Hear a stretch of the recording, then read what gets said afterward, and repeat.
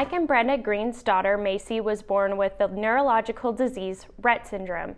Weighing only about 60 pounds, Macie must be lifted in and out of her chair. They hope to win a contest for a specialized van, which would significantly help their family's transportation method.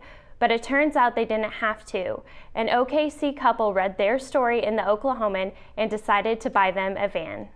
So in the beginning, it was a lot of work. It was, for Brenda, it was basically sun up to sundown. It was both of us out spreading the word and trying to get the information out there, encouraging people to vote. And then to have in the middle of the contest, have a couple step up and say this is what they were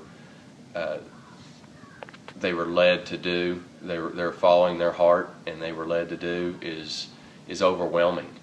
It's a lot more convenient to be able to just roll her into the van and get out of the weather.